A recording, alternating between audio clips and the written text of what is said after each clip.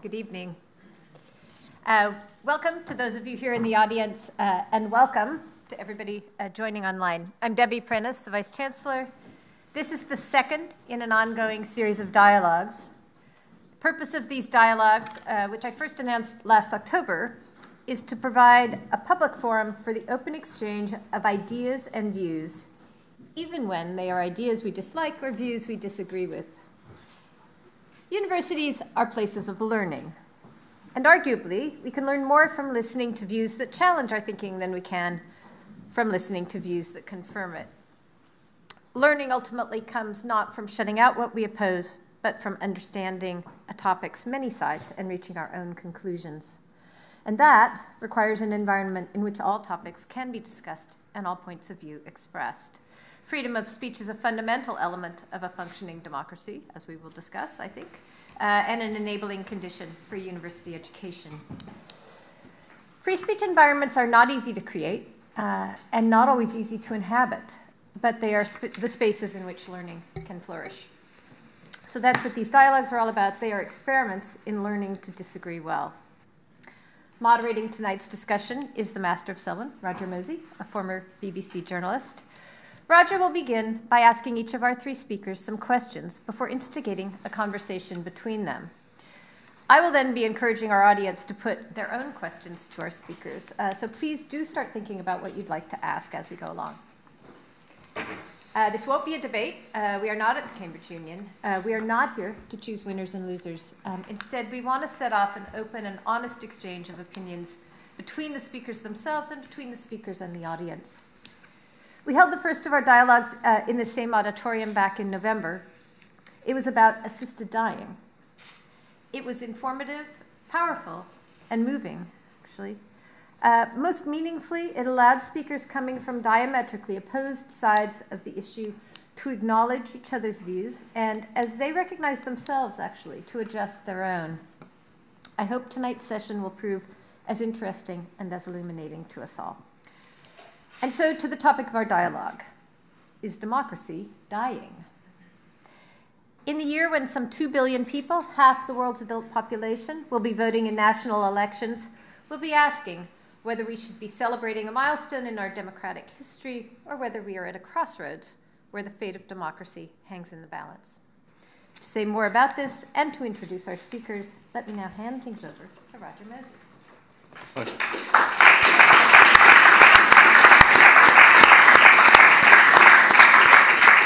Vice-Chancellor, thank you very much indeed. So our panellists tonight, we have David Goodhart, who's head of the demography unit at the think tank Policy Exchange. He's the founding editor of Prospect magazine and author of the bestseller The Road to Somewhere, The Populist Revolt and the Future of Politics. Next to him, Nabila Ramdani, who's an award-winning journalist, broadcaster and academic, and her recent book is Fixing France, How to Repair a Broken Republic. And then alongside me, Helen Thompson, who's Professor of Political Economy here at Cambridge in the Department for Politics and International Studies, and not to be outdone, she has a book too, which is called Disorder, Hard Times in the 21st Century. So, as the Vice-Chancellor said, I'm going to ask questions for 5 or 6 minutes of each of our panellists. Then we'll have a discussion, and then we'll bring in questions from the audience. So, David, I'm going to ask you a straight question. Yep. Is democracy dying? No, obviously not. This is catastrophism from those who lose elections, or in the case of the UK, referendums.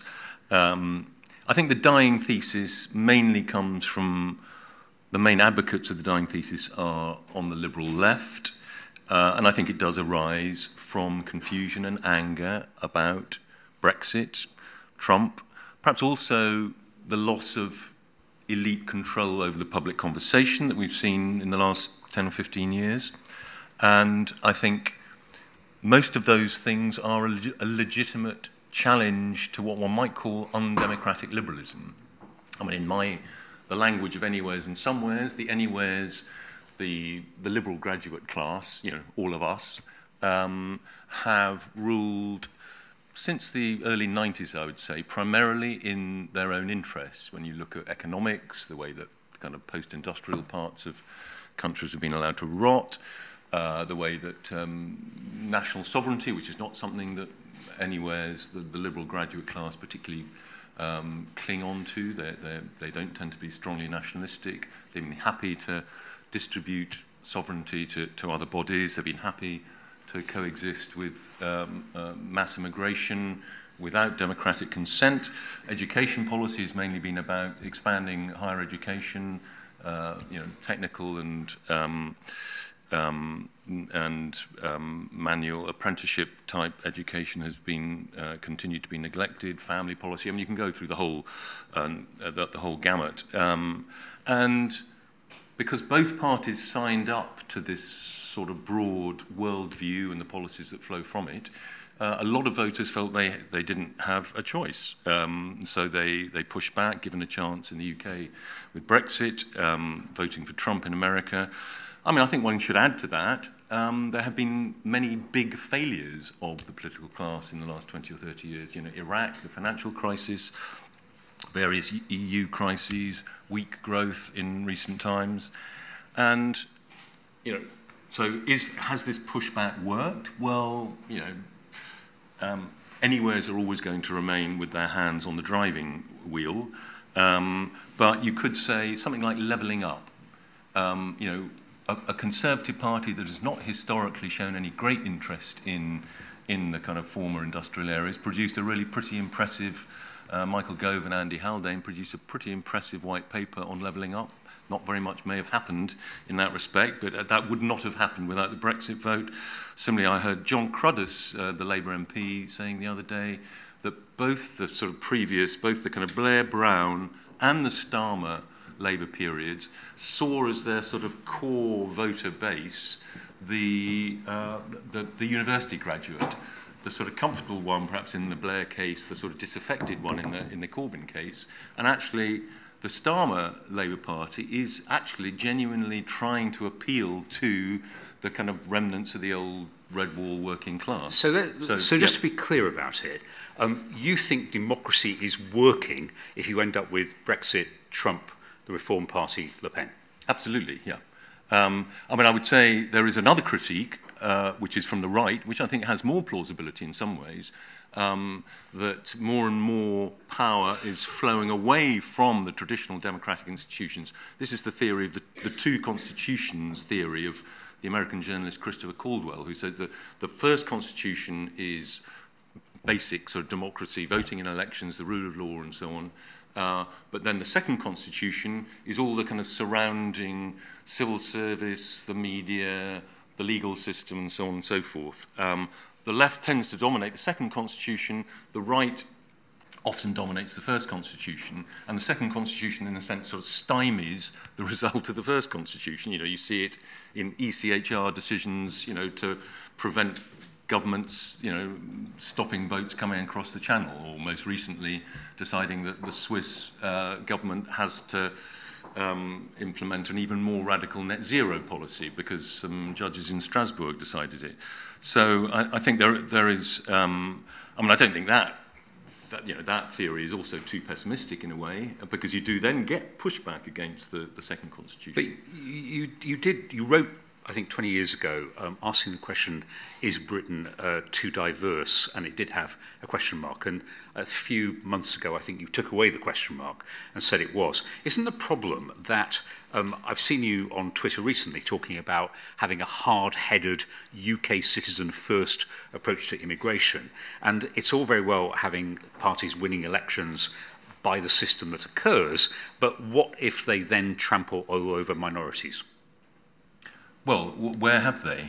I mean, I haven't. Populist parties have been in power either as part of coalitions or as the kind of main party in coalitions in 7 or 8 European governments now. I mean, where is the evidence that they are trampling on minority rights?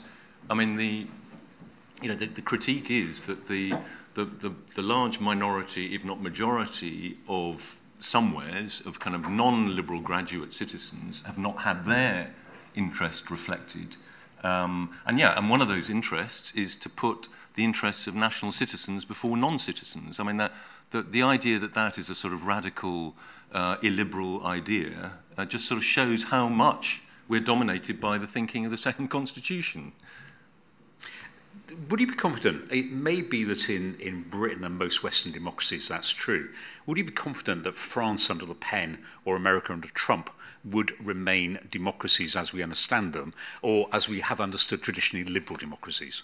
Yeah, I mean, I think that there is a problem. I mean, one might call it, in contemporary Europe, one might call it Orbanism. I mean, the idea that, you know, a government is trying to bend the rules, whether it's in the legal system or media ownership, so that particular parties stay in power forever. I would say I mean, basically all governments try to do that, more or less. You know, New Labour was very adept at, you know, putting its supporters in all of the institutions of the Second Constitution very effectively. But thankfully, you know, we just had an election in Poland where, you know, a government has been trying to manipulate the legal system and other things, and it's just been thrown out of office. You know, Orban's popularity is, you know, just when parties are in power for a very long time, they do, you know, barnacles attached to the boat, and petty corruption becomes bigger corruption. And doing things like storming the Capitol, the regular kind of thing people do. Well, yeah. But, yeah, I mean, I think that, you know, the catastrophists have to kind of come up with more evidence of the parties that are called populist, and pretty well all parties are also populist. You know, Tony Blair used to talk about New Labour as the political wing of the British people. I mean, you don't get much more populist than that. You know, talking about the many, not the few. I mean, you know, people say this is the language of kind of Le Pen and Farage. It's also the language of mainstream politicians. It's just on a spectrum. Nabil Ramdani, is democracy dying? Well, first of all, thank you very much for having me here tonight. It's always a pleasure to come back to Cambridge. But I think it's always useful in very complicated discussions like the one we're having tonight to summarize our views as much as we can. And to this end, the first thing I'd like to say is no, I don't think that liberal democracy is dying. But I would say that instead it's becoming more complicated. I think the concept of liberal democracy is struggling. That is to say that the demands on the concept are absolutely enormous, and rightly so. And that the kind of systems we have in place to deliver liberal democracy are increasingly failing. So, yes, 2024 is a great year for elections. We have masses of them coming up, not least of all in the United States and indeed across Europe. In principle, it should be a very good thing. More elections technically add up to more democracy. But as we know, what works in principle doesn't always work in practice. And this is the case not just for the global north, but as well for the global south. And I think that liberal democracy is under challenge on a global scale. Having said that, I think that any kind of democracy should, by definition, always be in some kind of peril, because dissent is a huge part of the concept. And if everybody just agreed with each other about everything, including about the way state institutions are organized, then we wouldn't have much of a liberal democracy. I would introduce a caveat, though, that's when state institutions are deliberately undermined, along with democratic systems, and that's where we move towards anarchy. And as you quite rightly pointed, Roger, there are certainly signs of people who want that globally, as we saw with the Capitol building intrusion in Washington in January 2021, when you literally had so-called Democrats using violent occupation of the Capitol to try to keep Donald Trump in power.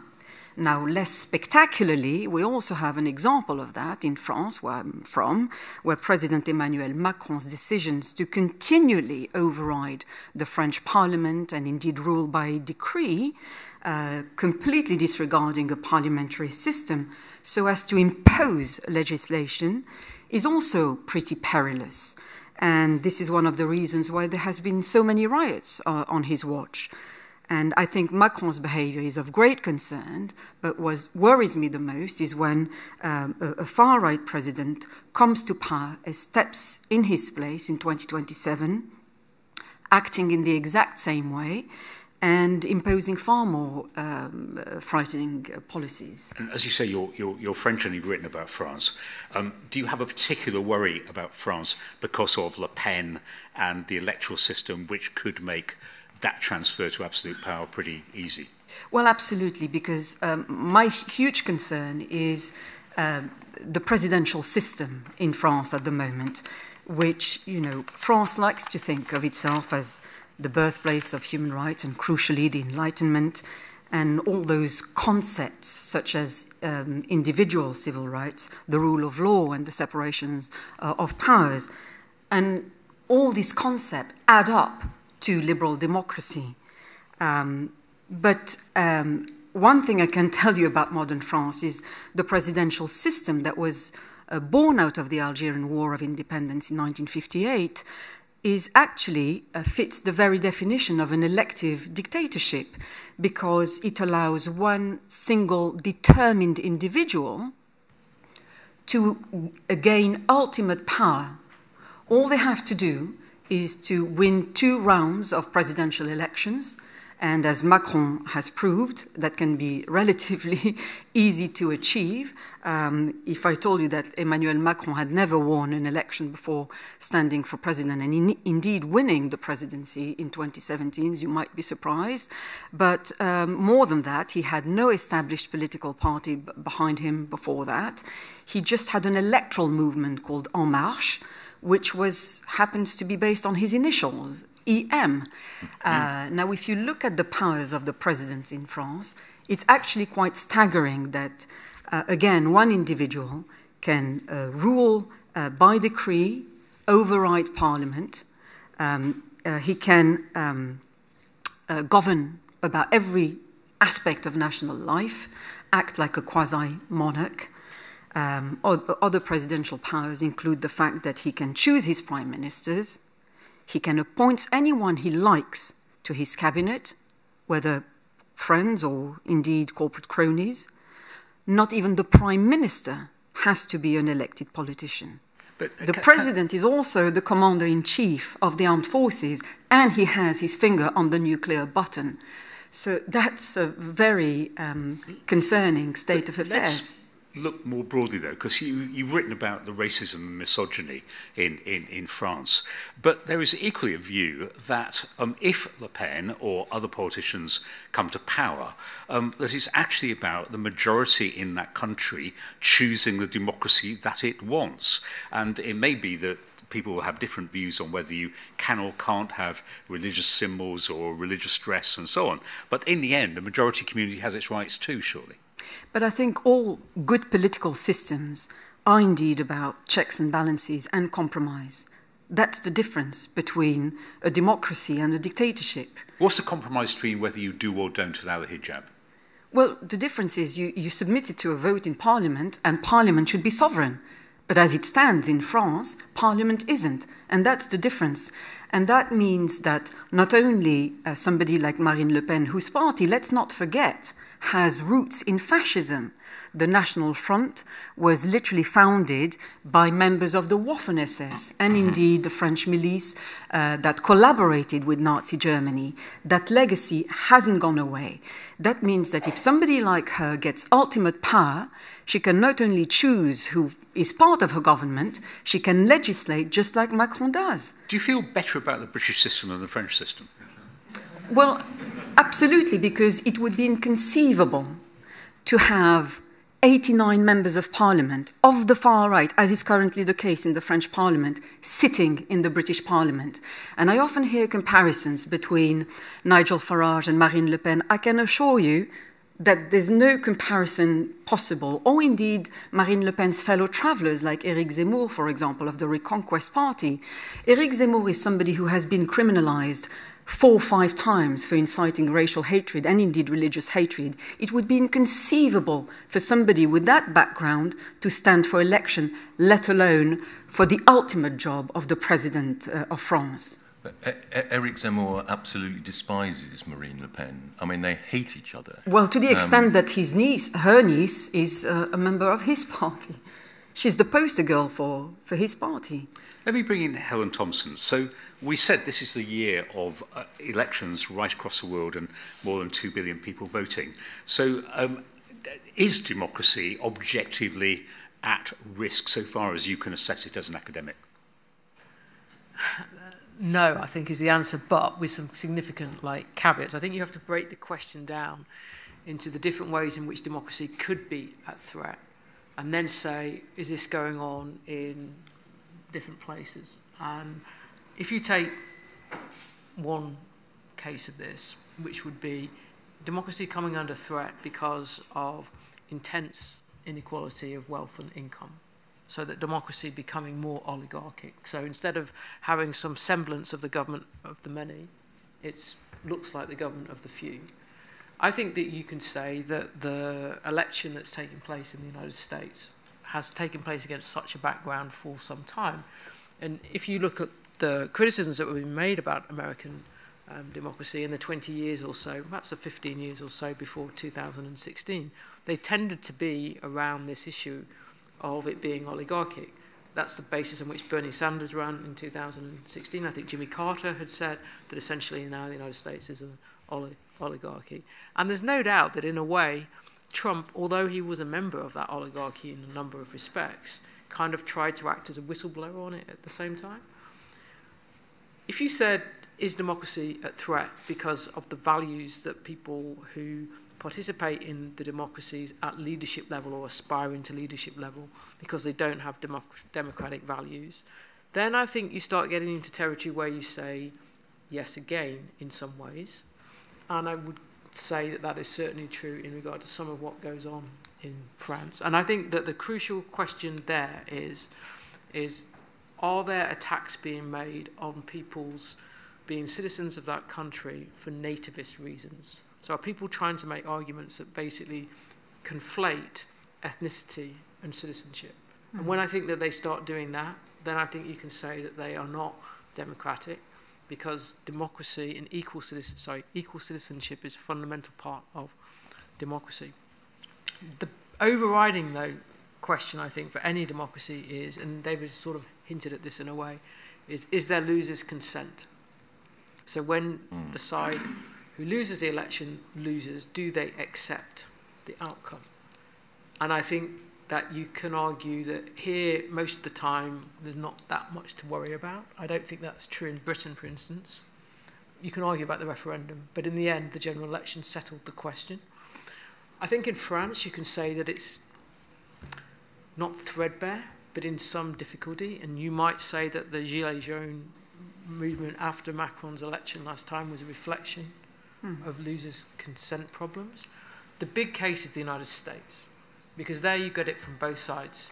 I think it's undoubtedly true that Trump did not accept losing the last election, that some of his supporters did not accept losing the last election, but I also think it's undoubtedly true that Hillary Clinton didn't really accept losing the 2016 election, that a significant section of her supporters didn't, and then that election was pursued by cases involving intelligence agencies.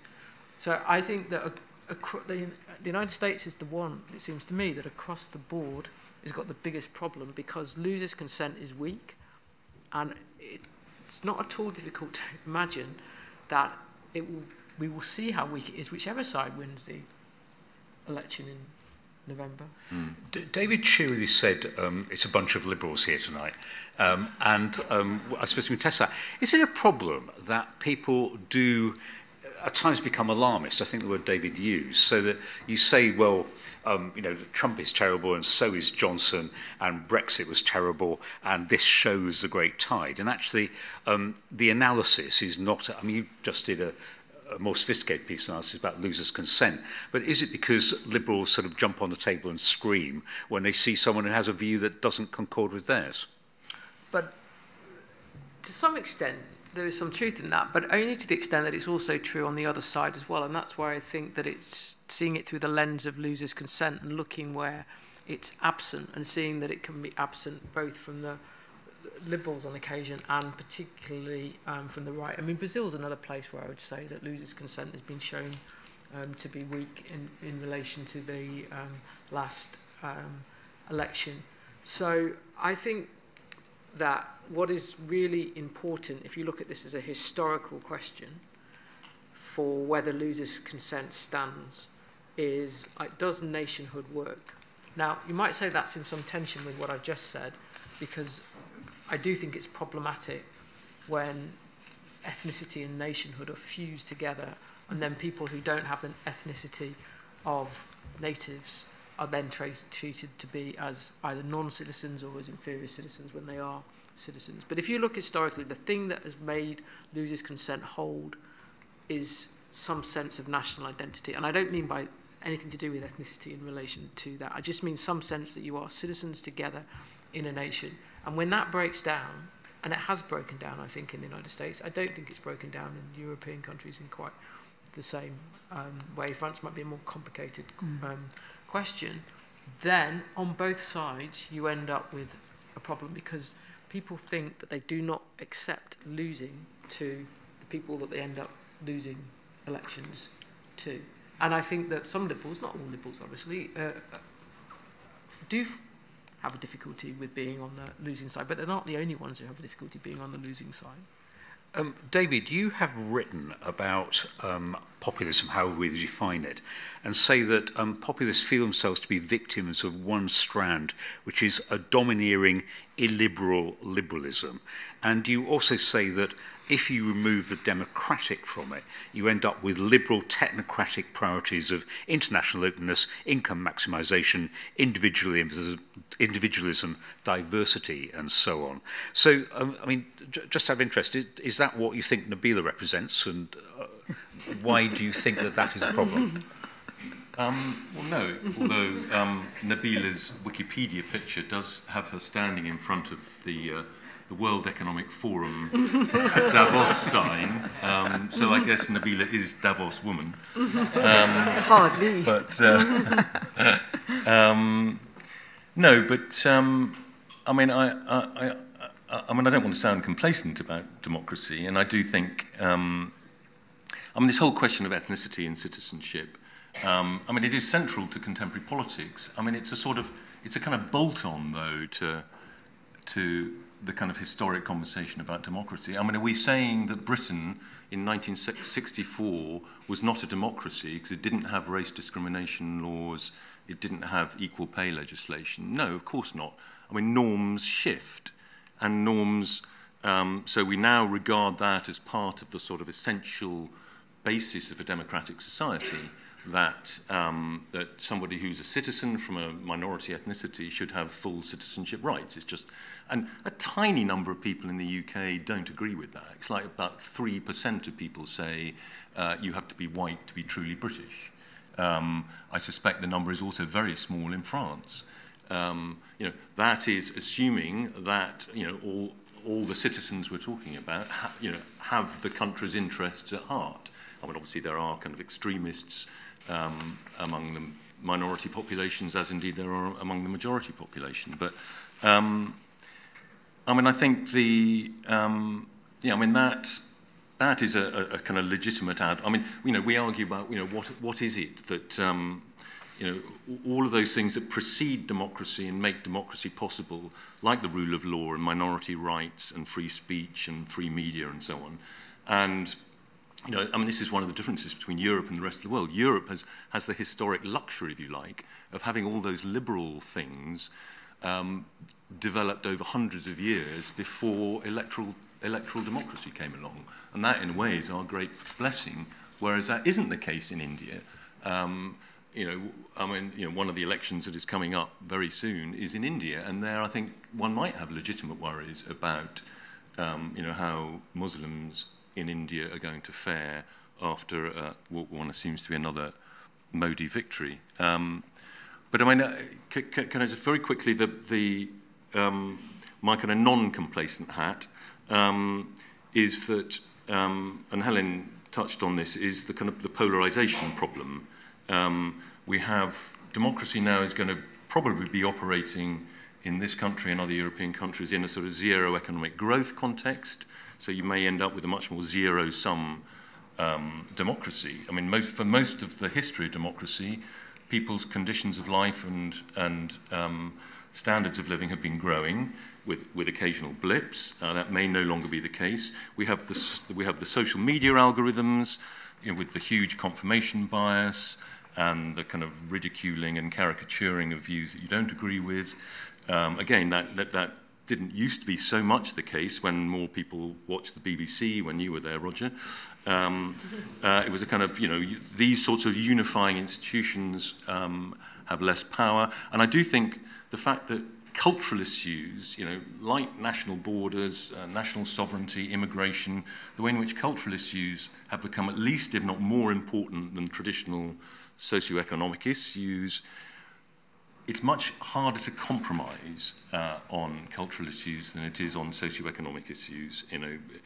If you have a socioeconomic argument about taxing rich people more, people on the left want to tax them 10% more, people on the right want to tax them 5% less. You compromise because of the leftist ratchet in many democratic egalitarian societies. You end up taxing them 3% more.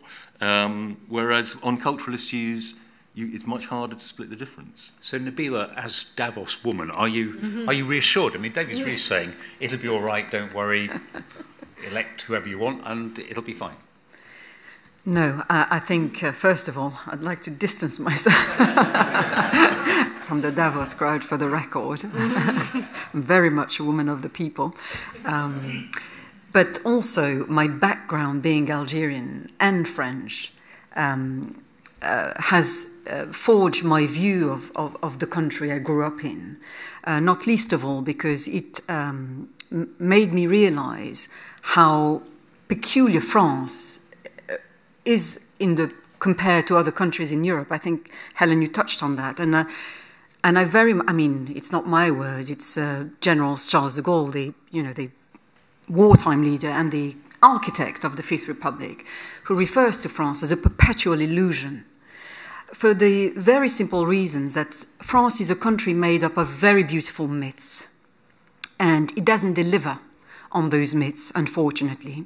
It's very much a parallel universe where the culture is much admired to the extent that it's the most visited tourist destination in the world, but there are plenty of Francophiles who have no idea about the raging angst below the surface.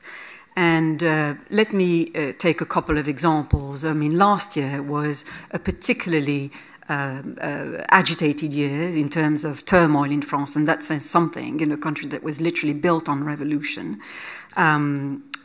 Millions of French citizens regularly take to the streets, the people, the demos, because they are angry about, how the founding principles of the French Constitution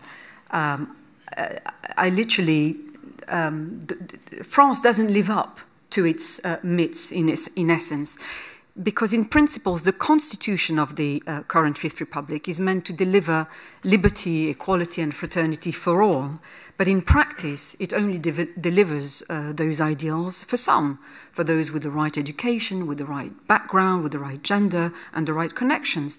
And this is the great contradiction at the heart of the French Republic, which stems from its very constitutions.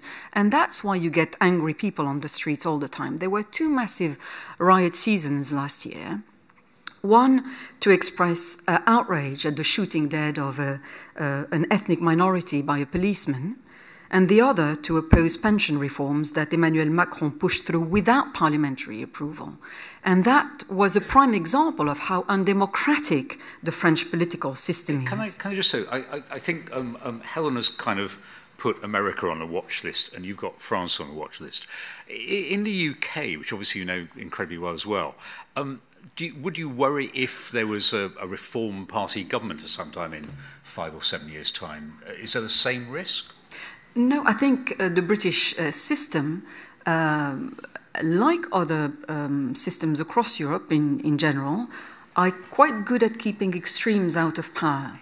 I think there are mechanisms, constitutional mechanisms, that are geared towards keeping extremists out of ultimate power, meaning that you can always have a system where you can work with coalitions like Germany does, for example, or indeed have checks and balances like in the UK.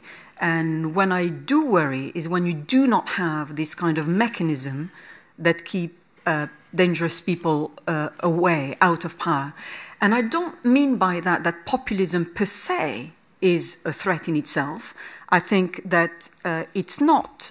I don't consider it a threat to democracy. I don't view it as a breakdown of democracy. I view it as an expression of democracy, whereby, in essence, you have ordinary people feeling that their concerns are being disregarded by established elites. And again, France is a prime example of that, where you have the richest people, some of the richest people in the world, billionaire industrialists who earn more money than they'll ever need, and literally some of the poorest people around. And but let me just I want to bring Helen in and David, and then I think probably we'll go to questions from the audience. Helen, there is, I think, something lurking beneath this a bit about electoral systems. I just wonder, when I was growing up, it was generally thought proportional representation would be a good thing to allow the nice liberals in the middle to get into power and have a bit of sort of brokerage. Is it now the case that if you look across Europe and the wider world, proportional systems are sometimes having the reverse effect of enabling minorities of left or right extremes? Yeah, I think if you go back to the early 2000s or even like the late 1990s in Austria, you can see considerable concern being expressed about the way in which electoral systems that allow many parties to be represented in Parliament was facilitating the rise of what was then tended to be called the populist right rather than the far right. And sometimes those parties would get into government. Austria is a good example of that. I think if you then move to 2017, I'm picking that quite deliberately as the year of the UK election, where both the two main parties in Britain did pretty well after periods in which the combined share of the vote had declined. You can say that whatever else you thought about Brexit, it had structured an election in which there was a clear choice between two parties, Corbyn's Labour Party, Theresa May's Conservative Party, and the two main parties ended up with a higher share of the vote than they'd had in a long time. Indeed, in fact, larger, I think, than at any time in which since Britain had joined the European community. I think that there's something more that's going on, and I don't think we should be complacent of just thinking, okay, if you just have an electoral system that doesn't do what the French does and perhaps does what the British does, that you will take care of the issue. Because if you look at the way in which the party systems are generally working in European countries, I think you can see different versions of a problem, and that is that the party systems that formed in the middle of the 20th century and that carried on thereafter aren't really structuring effective conflict between the big groups in society around democratic elections, and that what you get is either a situation in France where actually the party system could collapse in 2017 as it had been, as it did, by essentially one individual, as you said, running a personal movement and then presiding really over the disintegration of the Socialist Party as a consequence. Or you get the situation in Italy where you basically have now quite a long period of time in which the present Prime Minister is actually the first elected Prime Minister, and that generally the finance ministers have not been elected because the central banks have been putting sort of parameters around who can hold office, and the old party system can't hold. Or you have Germany, which I think is an interesting case, because Germany under Merkel, at least, was being held up as that, oh, look, Germany's fine, we don't have anything to worry about, if we could all just be like Germans, we'd be fine. But actually, the Germany's found it harder and harder to form coalitions. So you've gone from two-party coalitions to three-party coalitions. And this one, Free Democrats, Social Democrats, and Greens, is highly dysfunctional. They can't agree about very much at all, and they've not been able to deal with a whole range of problems like as a consequence. The Dutch had an election, I can't even remember when it was it sometime in the autumn, and they still haven't really got resolved a government as a consequence of it. So I think that the electoral systems, whatever that they are not working particularly effectively at allowing either a good opportunity for voters to express their differences, or, in some instances, actually to form governing coalitions after those elections take place. Quick one, Dave, then we're going to bring in I would kind of want to stick up, against what Nabila was saying, I want to stick up in some ways for the continental European proportional representation systems. I think first past the post system, particularly the UK and the US, the systems have turned out to be very brittle. So the most dramatic examples of populism succeeding have been in the UK and the US, because it's very difficult to sort of break the duopoly of the traditional parties. So the only way in which, as it were, legitimate populist forces can be expressed is through taking over one of the parties, as has clearly happened with the Republican Party. And that brittleness in the UK, I think if UKIP had or similar party in the UK had, say, 70 seats in the UK Parliament, back in the 2010s, we would not have had Brexit. And this is what's happened in continental Europe. Essentially, populism has been domesticated. You've had all of these parties, that many of which had terrifying beginnings, and incidentally were very asymmetrical about this. We completely forget about the fact that half the members of the Blair cabinet were Trotskyists when they were in their 20s, as indeed was Keir Starmer. But there's no, people don't sort of go, oh my God, he was a Trotskyist, but we do go, oh my God, he was a fascist. But look at what's happened in continental Europe. All of Meloni, a party that was literally born out of the fascist party, is now regarded as completely mainstream in many ways, and they changed. They come up against reality. The Danish People's Party, has more or less doesn't exist any longer. That's partly because the Danish Social Democrats have had the good sense to adopt quite a lot of its most popular policies. So PR allows these parties to kind of sort of grow and become more realistic and lose the kind of frightening aspects of their kind of illiberal pasts. Vice-Chancellor, I think you're going to bring in the audience? I am. So I hope you all have your questions prepared. We can, do we have mics or do we need them? I guess not. We don't have them, a so throw let's just say we don't need them. Oh, it's over there, actually. Okay. Here's... Yeah. So speak into the top of the microphone when it reaches you, and if you signal... Signal if you'd like to ask a question. Here you go. I have a terrible throat. Oh, that's very good. It's just like, do you play American football? That would be everything. Hi, thanks for coming, everyone. So I've got a question to do with proportional representation, which we've just been discussing. And in the famous book about how democracies die, there's this idea of sort of constitutional guardrails which the parties themselves put in place, similar to your idea about the second constitution. And with proportional representation, one of the issues we've seen in forming coalitions in all these different continental European governments is the fact that there is normally a populist right party or far-right party, or whatever you want to call them, who is excluded from coalition governments. So in Germany, it's the AfD. In the Netherlands, it's Geert Wilders' party, and there's been issues. I don't think it's a proportional system, but in Portugal, we have a thing it's called Chega in their most recent election. Good question. Yeah. So do you think that moderate parties, should continue to do that in order to protect democracy, or is it even making democracy more likely to die because they're excluding such a significant part of the population, and because they're not addressing these issues, and they're having to form these unwieldy coalition governments? David? Well, I guess the best example of the attempt to exclude a populist party from the political mainstream was Sweden and the Sweden Democrats. And the Sweden Democrats are now kind of, effectively running the government. They're not actually in the government, but it's kind of run with their consent.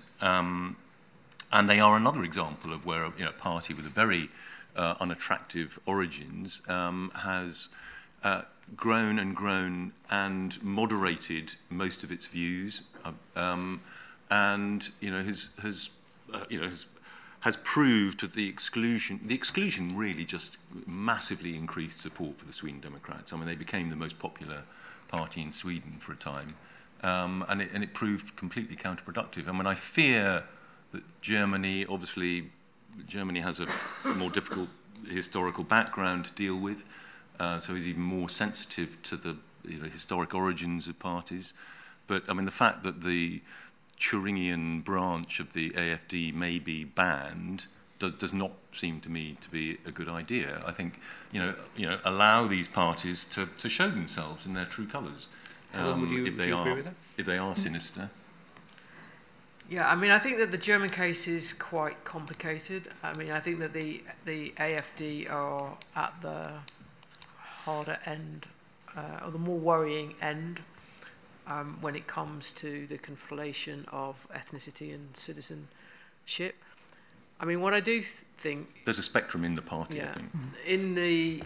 If you take the Italian case, you can read it, I think, like both ways. On the one hand, you could say, look, in the end, that every time that the parties that got labelled populist, so that was in 2018, Five Star and La Lega won, you let them go into office, but you dilute it by saying, as I said earlier, that you can't have the Prime Minister's job and you can't have the Finance Minister's job. They must go to, like, technocrats.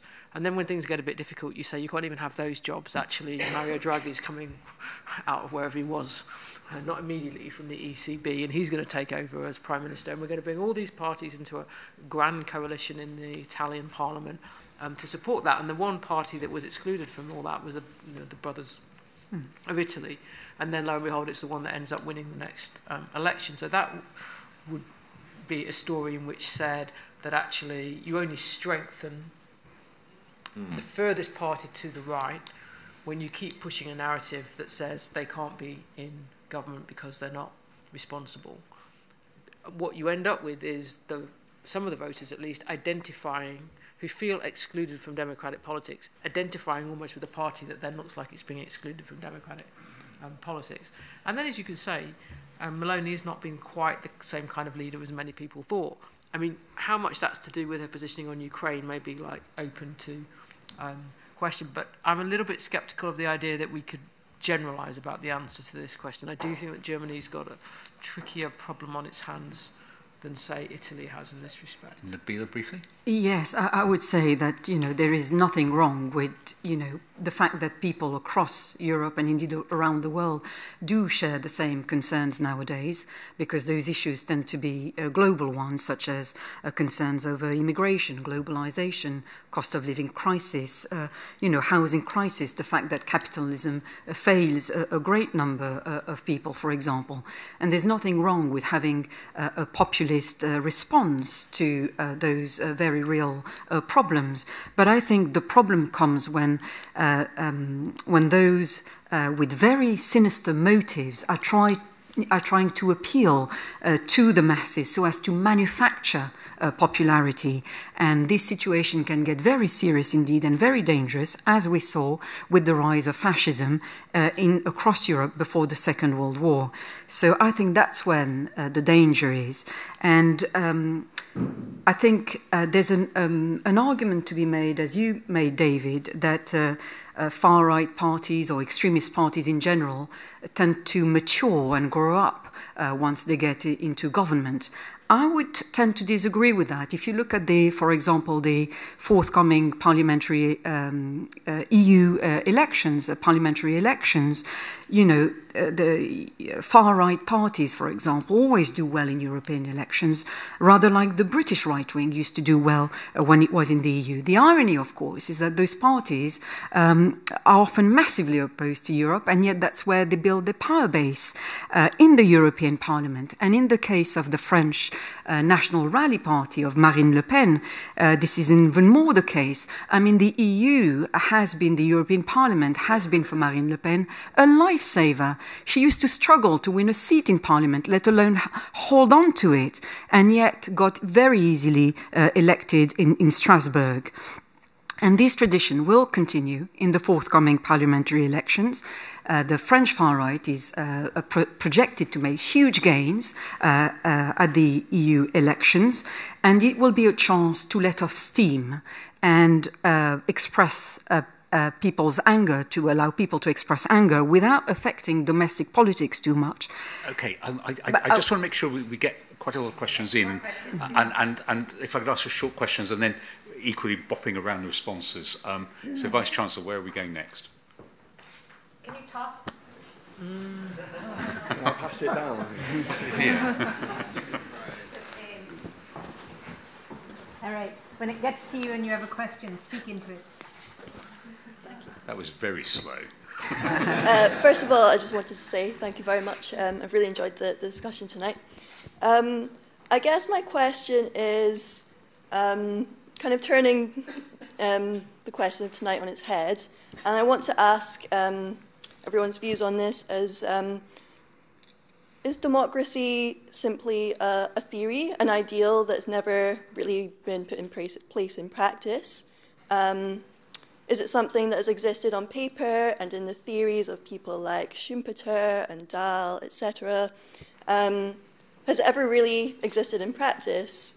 For instance, when we think about the case of the United States and the grand theories of the Founding Fathers, and we think about the US today and how the reality doesn't quite match up with the image, can we say that democracy was never really alive? I think that sounds like a perfect question for Helen. What I do think is that I think it's wrong to say that democracy's never been alive.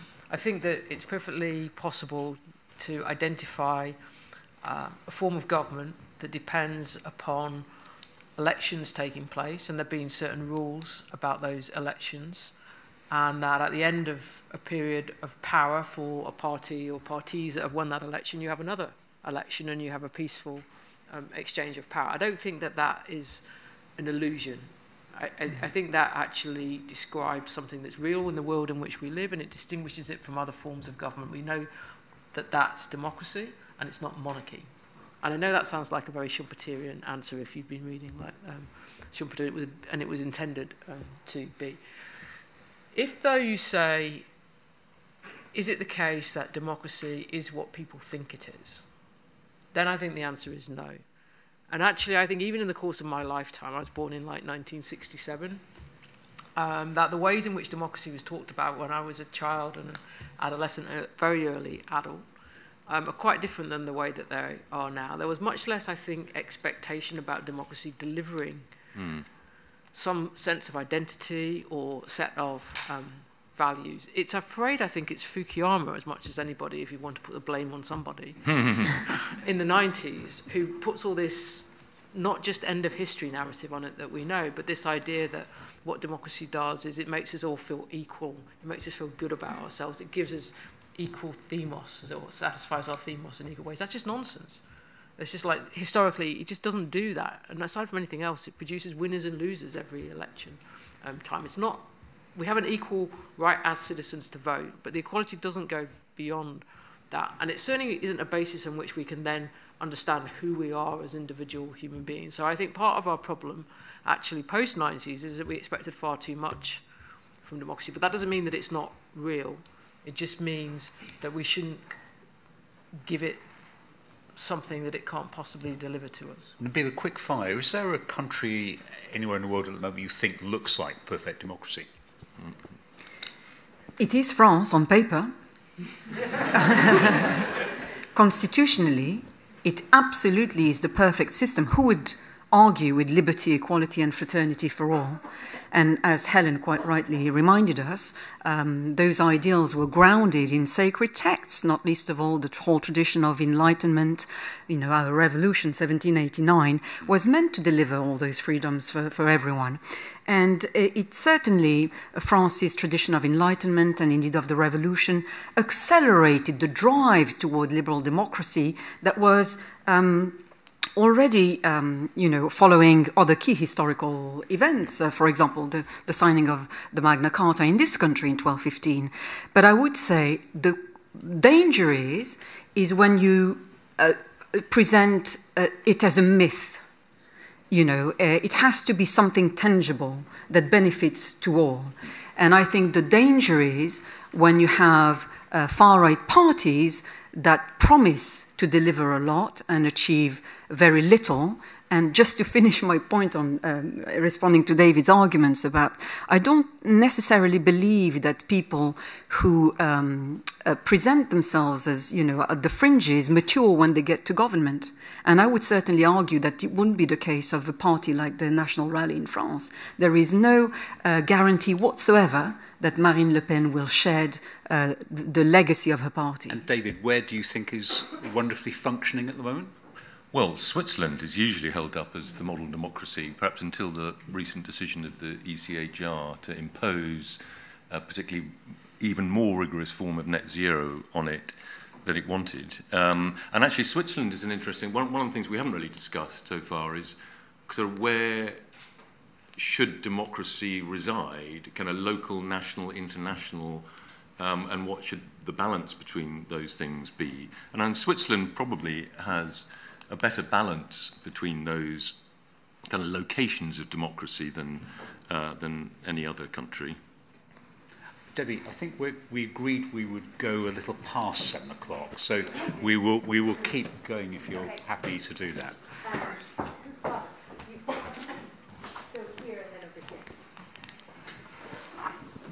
Thank you. So my question is about social mobility, the idea of social mobility, and to what extent that might be important for a democracy. So, like, what are the chances of someone today from a deprived background, a young person, going on to become, say, Prime Minister? Is that important for the health of a democracy? I mean, I think typically one key method of social mobility was said to be education. But I think that education is increasingly, or higher education is increasingly failing people, and the sort of younger liberal graduates these days don't necessarily get what might have been promised to their older liberal graduates. And yeah, so my question is really sort of, social mobility, is this an issue for the future of democracy?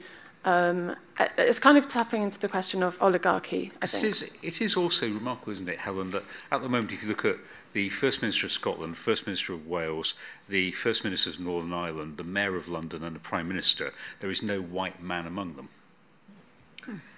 Yeah, I think that democracy is, in the long term, well served when you have the scenario that you've just described, like Roger, and that there is a sense that one's social background, and I'm using social in the broadest sense of that word, is going to be no inhibition to anybody who wants to participate in politics, including actually having a professional career in politics, which is what is required, obviously, in Western democracies if you're going to get to the top. I don't think at any particular time, in any one instance, if you see what I mean, it matters that much what the social background of the Prime Minister or the President is. But if you have a situation in which it's very clearly a small cast of people who are just producing leaders over and over again, then I think that's a problem, a big problem for democracy. And I would say, going back to the US and the oligarchy point, that if you wanted a really crucial indicator of what was wrong with American democracy in 2016, it would be that moment when it looked like both of the parties, this is before Trump succeeded with the Republicans, were going to put forward as their candidates Jeb Bush and Hillary Clinton, i.e. that the presidencies were going to go Clinton Bush, or Bush-Clinton, Bush with Obama in the middle, and then Clinton. The avert dynastic politics in democracy is terrible for it. David? Yeah, I mean, I think we're actually doing better on social mobility than we often give ourselves credit for. Oxbridge, I mean, taking sort of private school background as a sort of key indicator. You know, if there are too many private school background people at Oxbridge or in Parliament, you think you're not doing very well. Well, Oxbridge is now over 70% state school. I mean, it's probably overwhelmingly middle-class people still, but 70%, it was 50% only a few decades ago. Parliament is about 25% private school, which is a lot, like 60% of the Tory party are non-private school, which again is a remarkable and generally unremarked upon change. But I think the broader point that democracy has generally, for the last 100, 150 years, been associated with kind of progress and success and people moving up and on, because on the whole, democracy has been associated with economic growth and improved living conditions. And my kind of worry is that era may be coming to an end, and people outside Europe, looking at Europe, are becoming much more cynical about the idea of European democracy. And one of my daughters works quite a lot in Africa, and she says, people in places like Ghana and Senegal are all kind of, very much looking at China these days. And indeed there is a kind of African model of managed illiberal democracy in Rwanda.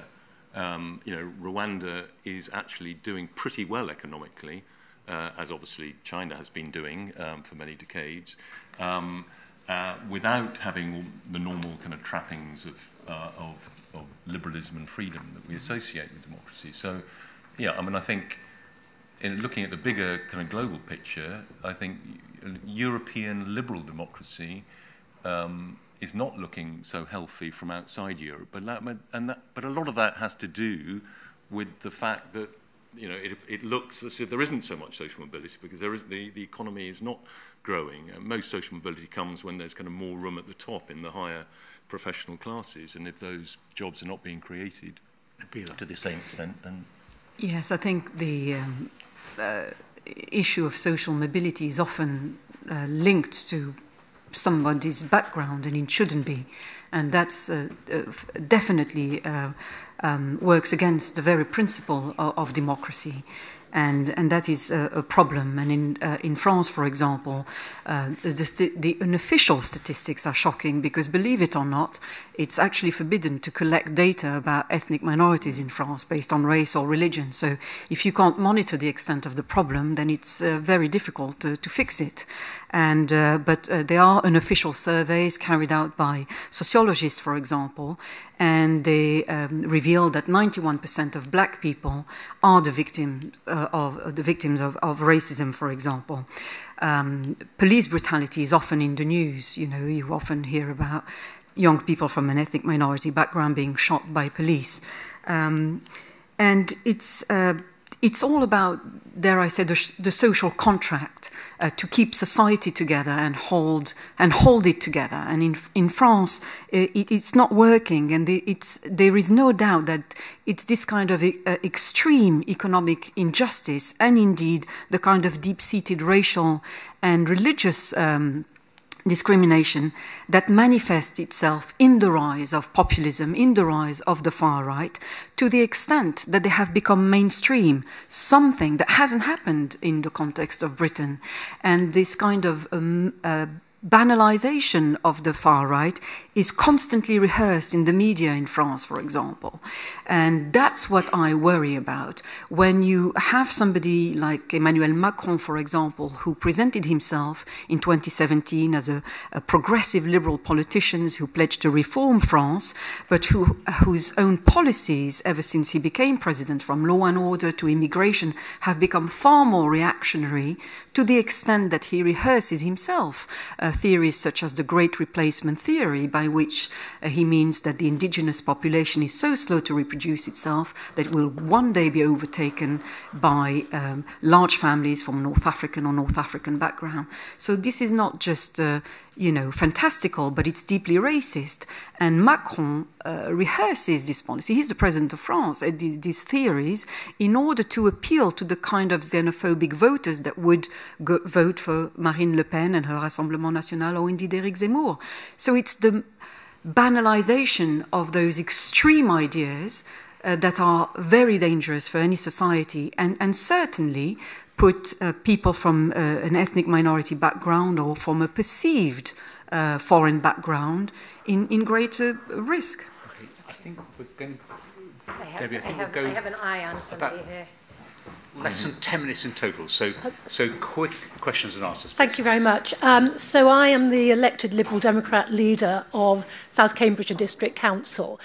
So I don't for a minute believe that democracy is dead. But do you thank goodness. But do you share my concerns about what I perceive as emerging threats in the UK to the democratic process? So I cite the need now for voter ID, which will disenfranchise some thousands of people. This government's obsession with local government reform that means there will be far fewer elected representatives working at local government. And what concerns me most is the normalisation of abuse and even violence to all of us who are in elected positions, which is making it increasingly difficult to encourage anyone to come and join us, in particular women and anyone with protected characteristics. Okay, I think I'm just going to let Helen alone answer this one, then we can go on to other questions. I mean, there's a lot of different things there. I mean, I have to say, I don't actually regard that the ID requirements as a great threat to democracy. I think you can argue them both sides, but I don't think it's intrinsically unreasonable to say that people need to prove that they actually are entitled to vote. Now, you can argue about how that's implemented and whether it's done in like discriminatory ways, but I think that people believing that they have some trust that the rules are being upheld is an important part of democracy too. The violence issue, I do think, is worrying. Any look at the history of democracies where you start to see the level of violence growing both against elected officials or elected people, politicians, but also in the ways in which people, again, back to the losers' consent issue, who respond to be on the losing side of election by taking to the streets. All these things are reasons why, when that happens, we should worry about what's happening in democracy. Okay. Can I just make one relevant point? One of the great sources of frustration in UK politics at the moment is over housing. It's a source of polarisation between generations, you might say. And the government did actually have a very well worked out plan for reforming the planning system to allow more houses to be built. And then the Chesham and Amersham election was lost thanks to Lib Dem NIMBYism. And that caused the Tory backbenchers to be absolutely terrified, and the planning reform never happened. Okay, Nabila, unless you have a particular passion to speak about South Cambridgeshire, we'll just move. I think there was somebody in the back. Yeah, there's a gentleman at the back with the glasses. Right at the back. Oh, yeah. let's get it part way. Yeah. Kick it. Okay, so not bad. Hello, can you all hear me? Okay, cool. Kind of carrying on, it's a more UK-based question. So obviously, our voting system is first past the post for general elections, and most European countries have proportional representation when it comes to voting. But the only other comparison, as far as I'm correct, by European standards, is that the only other country that has first past the post is Belarus, which is obviously essentially a modern dictatorship. Do you think that there is a future for actually our current voting system, or do you think the UK should move towards proportional representation? I think I'm just going to ask for a yes/no on that, because we've sort of done PR a little bit before. But Helen, PR, would you accept it? of course I'd accept if that was the outcome. I'm sceptical of PR. I've moved from the position of being supportive of it into being largely against it. If you want a quick reason why, I think the 2019 UK general election showed the advantages of forcing the voters to decide what the thing that they most cared about was, and not having parties in Parliament working that out. Nabila, PR, yes or no? I would say the British system as it is does a very good job at the moment at controlling the extremists, and I think what needs to be done in general is to restore faith in national institutions, including parliamentary democracy. David, yes or no? I mean, I think our kind of party system is pretty constipated, and actually we could do with PR. I mean, or bigger point, we have, as indeed many European liberal democracies, we've got a kind of missing majority problem. I mean, it became a bit of a cliche in the sort of 2019 sort of failed Tory realignment debate, but the kind of sweet spot in most of our democracies is a little bit to the left economically and a little bit to the right socially and culturally. And none of our mainstream parties, for all sorts of historic and contingent reasons, represent that kind of missing majority view.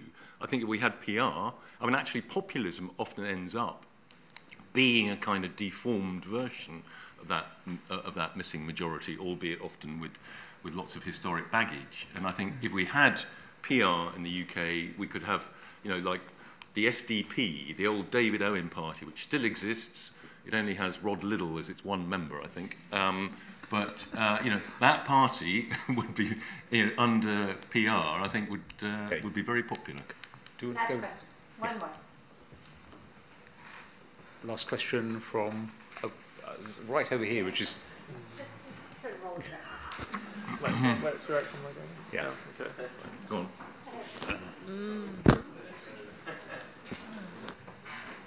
Thank you. This is a quick one. Like something like Laclau and Mouffe sort of theorised, is there a distinctively populist ailment to democracy? Distinctively populist what? Ailment. Illness. Hello? Well, David, you take that first, and we'll go from on.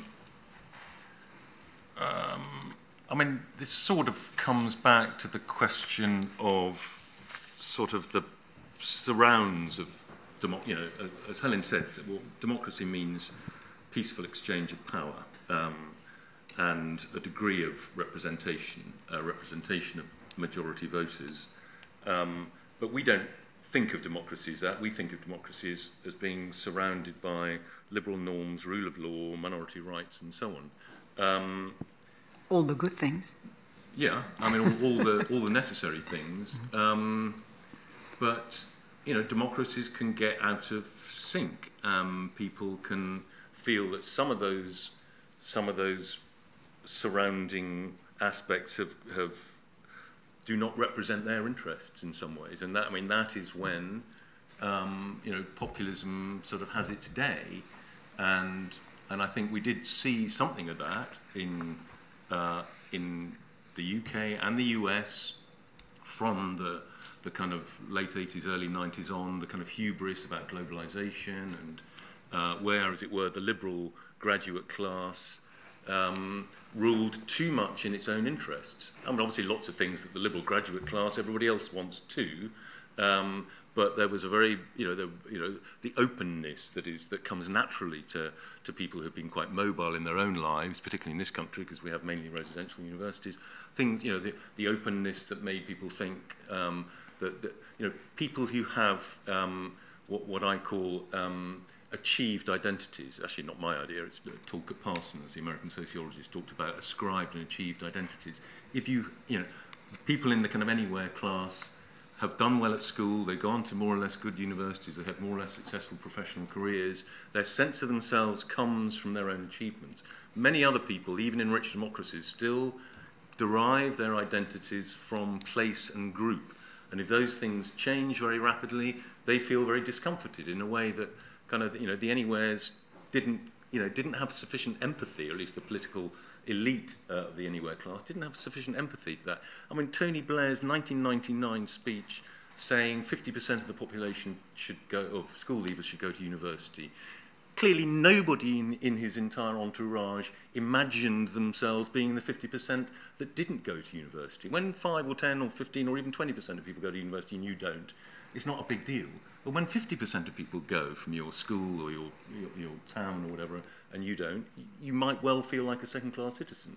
And I think it's that that has kind of allowed the accompanying music of democracy since the early 90s has kind of allowed for a legitimate populist pushback. Nabila? Yes, I would think, I would suggest that liberal democracy has in many ways lost its way, and it affects countries all over the world. As far as the global north is concerned, the failure of capitalism, and especially the global financial crisis, reinforced a sense of, very staunch inequalities, a sense of discrimination, and segments of society feeling left behind. And this quite obviously has a negative impact on any chances of development of liberal democracy in the global south. So I think it's about coming to a compromise where sections of society do not feel that way, and it's obviously, in my view, can be resolved through implementing policies that are fair. Now, that's a very easy thing to say, more difficult in practice, not least of all when you have vested interest, where people at the top, the established elites, will always be looking after the interests of the already rich people, and doesn't necessarily, include those who feel that they have fallen out of the system, either because they are just citizens of a country that feel that they are left behind, or more critically, people from immigrant backgrounds who are treated appallingly most of the time. But I would say that, whether, no matter what end of the political spectrum you believe in or where you come from, I think you're always looking for justification in the end, a justification that is to justify your belief, whether you're on the far right, whether you are on the far left, whether you're a centrist, and that ultimately goes through a democratic process. So that's the tenet in all this. Justification always has to come through a democratic process, whatever your political belief is. Final word from Professor Thompson. I think that actually the word populism doesn't really help us understand where we are with democracy. I think that people fell back on it in 2016 because they didn't really have a very good vocabulary for understanding the kinds of democratic phenomenon that there were in 2016. Some of them were worrying, some of them less so. But I think at the centre of it is the very complicated relationship between democracy and nationhood, in that people need to see that historically, thus far, democracy and nation states have gone together. That doesn't mean to say that they always have to be forevermore, but we haven't actually come up with a way of doing democracy outside nation states and citizens of nation states. So when in 2016 the language of nationhood got inserted into all this, it looked like intrinsically worrying. I don't think it is intrinsically worrying, it's just that's where we historically have been and haven't got past yet. Nonetheless, within that context, the language of nationhood could be quite destabilising of democracies when it's tied to nativism, which I think is what Trump did do in 2016. I think there was much less of that in Brexit. So is there something in democracy that's almost like inherently there that has got the potential to threaten it, sicken it, in that language from time to time? Yes. But at the same time, I don't think we're in a position yet where we can escape the dangers of democracy that come from that place, because we haven't figured out a way to do democracy on a multinational basis. And again, I absolutely don't mean on a multi-ethnic basis. I mean on what it would be like, say, to have a fully democratic European Union. Please join me in thanking our participants.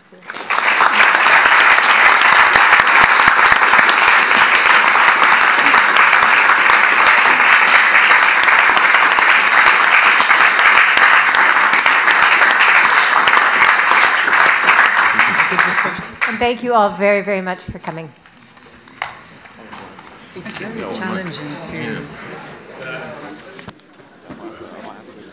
I don't know what you